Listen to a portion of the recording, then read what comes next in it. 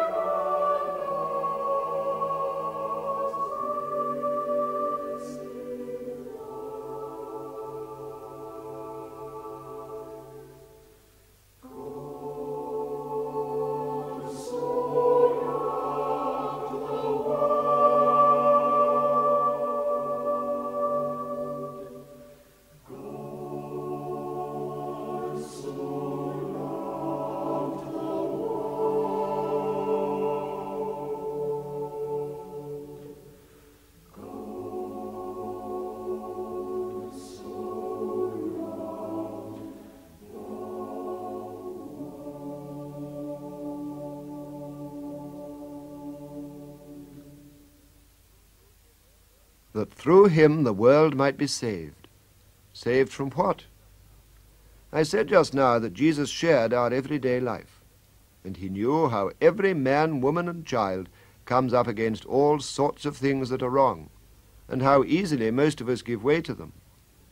Jesus wanted to save us from doing wrong, not only because it brings great unhappiness to us and to others, but also because it cuts us off from God, makes a barrier.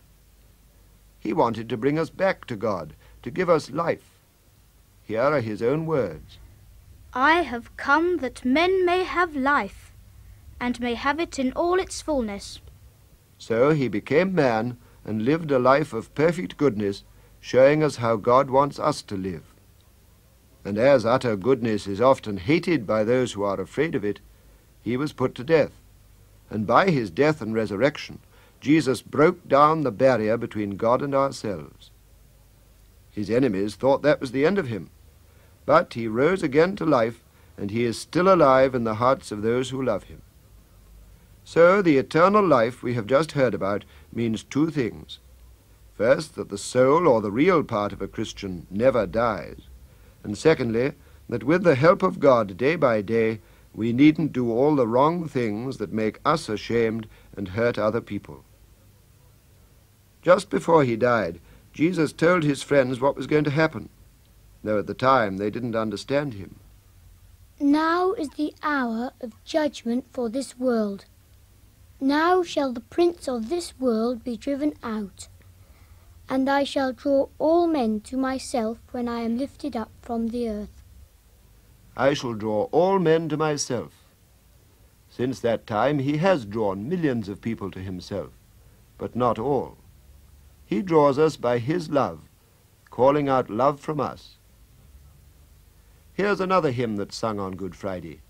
Will you think very carefully of the words? They're full of meaning.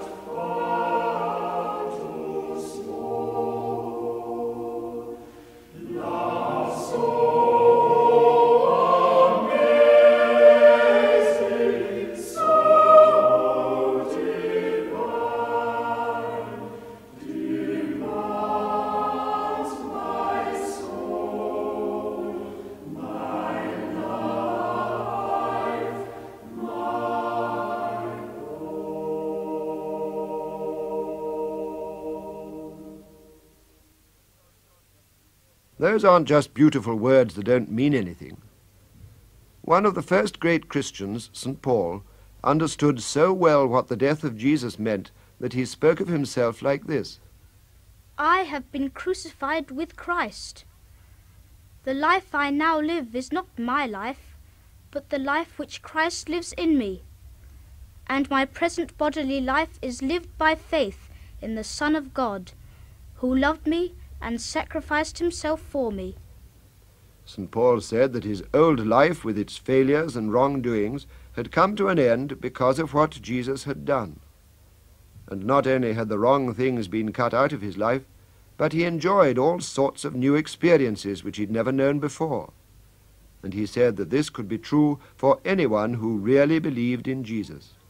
If God is on our side, who is against us? He did not spare his own Son, but surrendered him for us all. And with this gift, how can he fail to lavish upon us all he has to give?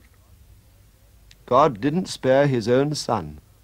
It was out of love that Jesus died on the cross. The world today is very short of real love. I believe this is because real love comes from God, and far too few people know God at all. Real love is the greatest force in the universe, and God's love, shown us in Jesus, is something that everyone needs and that never changes. Those who know its power can say with St. Paul, I am convinced that there is nothing in death or life, in the realm of spirits or superhuman powers, in the world as it is or the world as it shall be, in the forces of the universe, in heights or depths, nothing in all creation that can separate us from the love of God in Christ Jesus our Lord. So the sadness of Good Friday gives way to the joy of Easter, full of confidence in the present and hope for the future. Nothing can separate us from the love of God in Christ Jesus our Lord. We who have been reading and singing and talking to you call ourselves Christians. Not very good ones, perhaps, but people who realize what Jesus Christ has done for us and who are grateful to him and who are trying to live the kind of life that pleases him. We are going to say a prayer now, thanking our Lord Jesus Christ for what he has done for us and asking for his help. It's a very well-known prayer, first prayed more than 700 years ago by St. Richard of Chichester. Thanks be to thee, our Lord Jesus Christ, for all the benefits which thou hast given us, for all the pains and insults which thou hast borne for us. O most merciful Redeemer, friend and brother, may we know thee more clearly, love thee more dearly, and follow thee more nearly, day by day. Amen. But to some of you, what we've been saying this afternoon may be quite new. You may be like some of those the early Christian leaders spoke to in the years just after the first Good Friday. Listen to what St. Paul wrote to some people who didn't really understand what Jesus had done. We come, therefore, as Christ's ambassadors. It is as if God were appealing to you through us. In Christ's name we implore you, be reconciled to God. But you may say, we are only children. What can we be expected to do about all this? Well, Jesus thought children were very important. Listen. They brought children for him to touch, and the disciples scolded them for it. But when Jesus saw this, he was indignant, and said to them, Let the children come to me, do not try to stop them, for the kingdom of God belongs to such as these. I tell you, whoever does not accept the kingdom of God like a child will never enter it. And he put his arms round them, laid his hands upon them, and blessed them. No one is too young to give his life to Jesus. No one is too young to know his love and to be drawn to him. Jesus offers us his love. It's for us to take it. Now the boys of the choir are going to sing one of the loveliest parts of the St. Matthew Passion by J.S. Bach, Jesus, Saviour, I am thine. The words of this are a perfect prayer in which we can give our hearts and our lives to Jesus this Good Friday, knowing that he will accept them. And as long as we go on trusting him, we'll come to know more and more of his love each day. Here's Jonathan to read the words before they're sung. I do hope you'll make them your prayer, and that you'll have a very happy Easter. Jesus, Saviour, I am thine. Come and dwell my heart within. All things else I count but loss, glory only in thy cross. Dearer than the world beside is the Saviour who hath died.